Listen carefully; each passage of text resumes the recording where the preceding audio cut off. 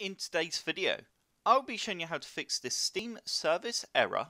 If you're getting this warning error when you try and launch Steam, then there's a good reason behind this. And the reason is, you have probably accidentally disabled the Steam service. And if you've already tried installing the service again by clicking on this install service button and it still doesn't resolve the issue, don't panic because we can still fix the problem.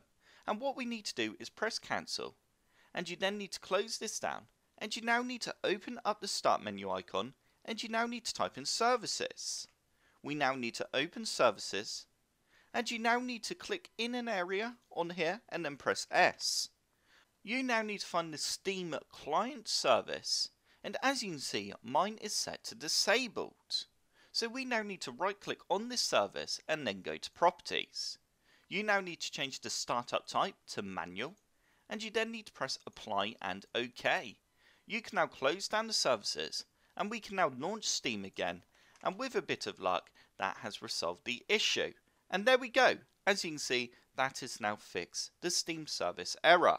I hope this tutorial helped you out and you enjoyed it. If it did, click the like button below and subscribe for more computer sluggish tutorials.